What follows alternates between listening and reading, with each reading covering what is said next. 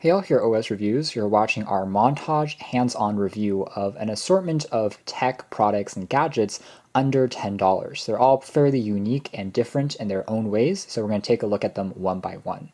So let's start with the first, which is called the Igloophone. This is a very strange little accessory. It's made out of silicone, and there's actually a stand that you can pop this into, and it basically transports into a flat roll that you can put easily into a backpack. Basically what it does is when you open it up, it is in the shape of an igloo, as the name suggests, and you put this onto your knee, or onto the cap of your knee, and then your phone will sit onto the suction cup as well as onto the stand. So basically when you're sitting in bed, you're able to still watch videos and interact with media without having to hold your phone for extended periods of time.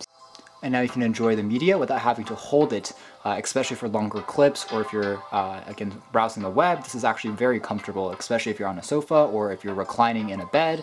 Again, this is nice. It's actually a very clever and thoughtful overall design.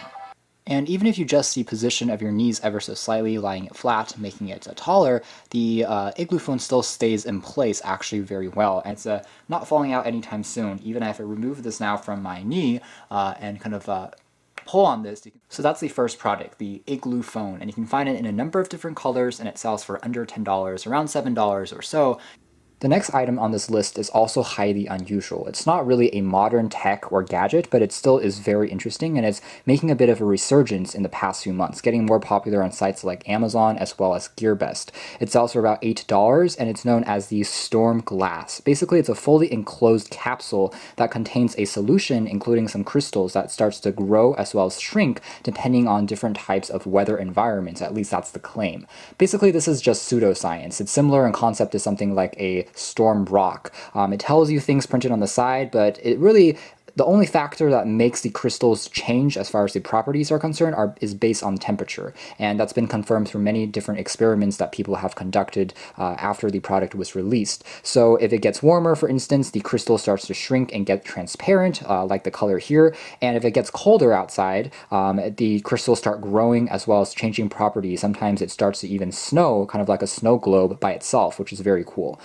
And here's a key. Basically, if it's a clear liquid, it means it's fair weather. If it's a murky liquid, it means it's rainy weather. Crystals at the very top of the solution here means that it has a thunderstorm nearby. Large flaky crystals means there's cloudy skies above, and if there are threads of crystals in the entire solution, that means that it's windy weather. The actual interesting thing though is that sometimes does actually get its predictions right. Now when you first get this out of the box, the recommendation is actually for you to shake it up. So you would want to shake it pretty vigorously until you see all the crystals start to dissipate into this liquid, or you can also heat it up using a hair dryer just to apply some heat to make all of the crystals completely melt away. Afterwards, you're supposed to put this into one location or spot, such as on a window, to let everything start to settle down for at least 2 to 3 days before you start to see the crystals grow as well as to change properties. As a quick evidence of that, I have a image that I took actually this morning, and you can see that the crystals were actually much taller. They formed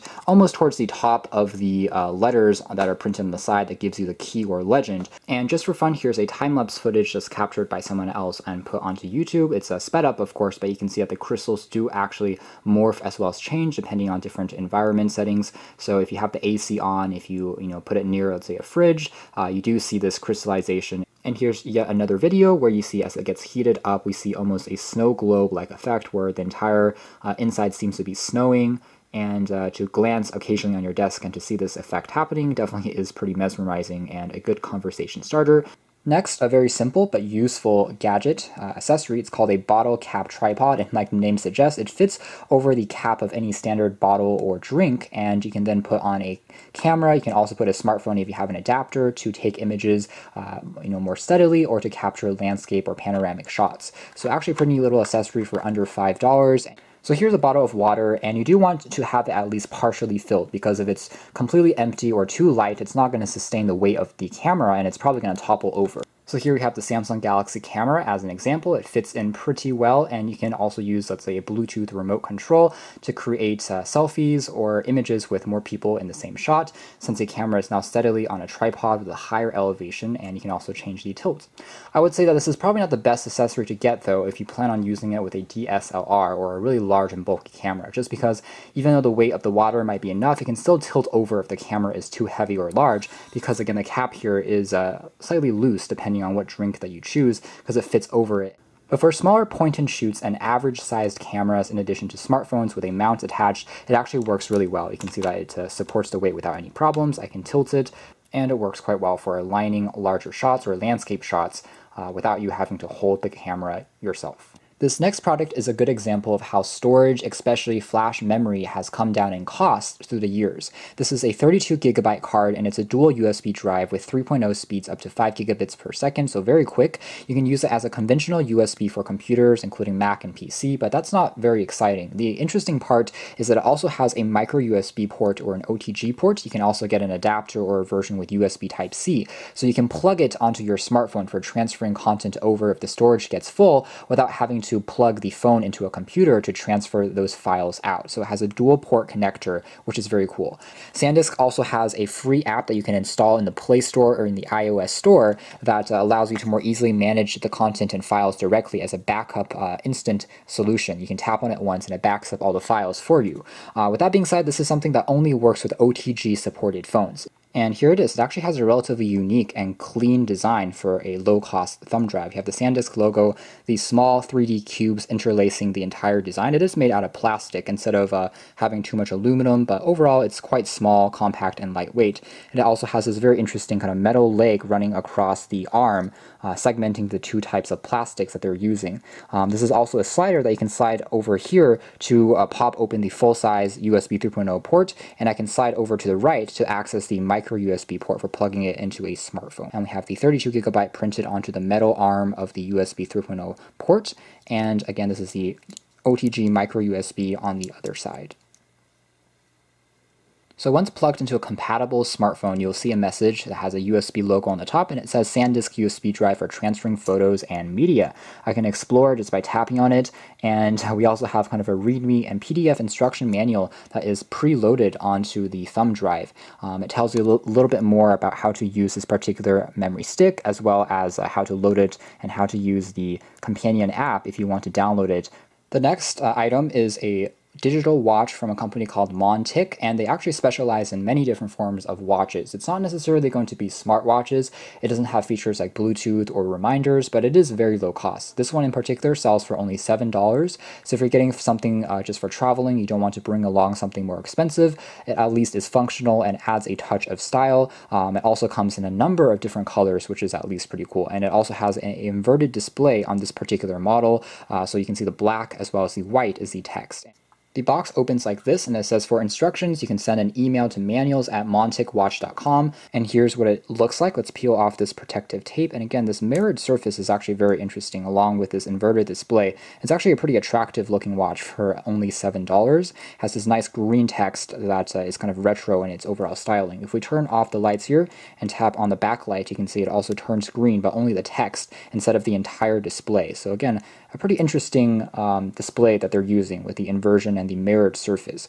But it's not quite as easy to read, especially under slightly darker environments, as a more traditional display or an e-paper or e-ink display, as you can see here. Size, though, about the same. It's a little bit thicker than a typical watch, especially for a non-smartwatch, but because it is made out of a soft-touch rubber material, it does feel pretty comfortable. The back here is made out of aluminum, Montic, and again, there are many other colors as well as designs and schemes to pick from if you don't like this particular one, but this serves as an example. And finally, we're going to take a look at two unique stylus. The first type that we have in front of you actually comes in a pack of 3. It sells for about $3, so it's about $1 each if you buy them individually. And it's basically a dust plug style stylus that's very small in terms of the arm, but kind of cute. It goes into the 3.5mm headphone jack of your smartphone if your phone still has one of these ports, and it prevents dust as well as moisture from getting in, and you can unplug it when you want to use it with a simple rubber plug for maybe quickly sketching or writing out characters if you are using a different language for input.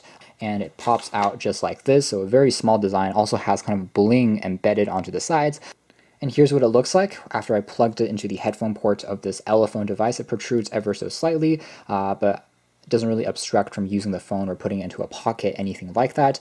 And just to test that it is functional, we're going to hold it like this. The grip, again, is very small, but it conducts your touch because it's metal, and I'm able to then navigate the interface of this phone pretty easily, swipe down, and it actually is pretty sensitive as far as the sensitivity is concerned.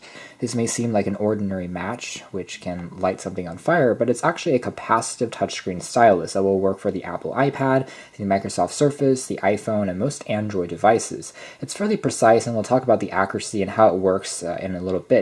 But first, a bit more about the product. It sells for roughly $10 on Amazon and also in stores. This is what the packaging looks like. It comes in a few different colors as well. This is the most traditional one that looks authentic to an actual match, with the wood part actually being made out of a soft touch rubber material and the tip, but it also comes in colors like red, green, and blue. So a bit more info on the back of the packaging. It reads, "When inspiration strikes, take note, our mega match may look like a low tech, but it's actually a precision tool for drawing or stylishly tapping out text on a touchscreen device." And so this will prevent any fingerprints from getting accumulated on a screen. It's also useful if you have a glove on in the wintertime and you try to interact with your device without having to take off the gloves. So there's quite a few uses for this, from drawing to doodling to, of course, just using this as a regular stylus for notes. Taking a closer look at the design, again, it's made out of a soft touch rubber material, so there's actually a slight bounce if you drop it on a floor or surface, so it's definitely not as stiff or hard feeling as a traditional stylus. Overall though, even though the stem is a little bit short, it still makes for a very comfortable grip just because, again, it's a soft touch rubber material, so there's not too many issues as far as holding it just like a regular pen. Now, as you kind of guess, this is actually a soft stylus in the sense that you can see the tip will depress whenever you tap it against the surface of a tablet or a phone. There is a small nub in the very center that protrudes a little bit so that if you press down all the way, it remains in contact in one point with the screen and gives you a fairly precise line. With that being said, it's not as precise as, let's say, the Adonit Jot Pro or other active styluses that have a very fine point. So if you are for drawing and writing, this might not be the most precise stylus in the world, but compared to other soft styluses, performance is similar. The most surprising thing for me was that it actually does work, and it works quite well, despite the relatively comical nature and design that's going on here. It seems like a gimmick, but you can see here it's actually pretty sensitive, and you can see that if I draw something very quickly, it does create a line and it follows through on the screen, and it actually does a pretty respectable job. You can see I'm not pressing very hard, but all the lines are present, and there isn't really any lag depending on how you are drawing with it. Obviously, this isn't an active stylus in the sense it doesn't have pressure sensitivity, so compared to something like a Wacom tablet, it's not going to give you as precision if you are an artist. However, if you have some reasonable tools available, you can still do some pretty nice sketches here and there for some very quick drawings, and of course for notes. It does a decent job despite having, again, this very soft tip. You can see how it depresses on the display as I kind of glide along, and it also works fairly well on tablet surfaces and larger devices in general. So no real complaints as far as the accuracy of the stylus is concerned.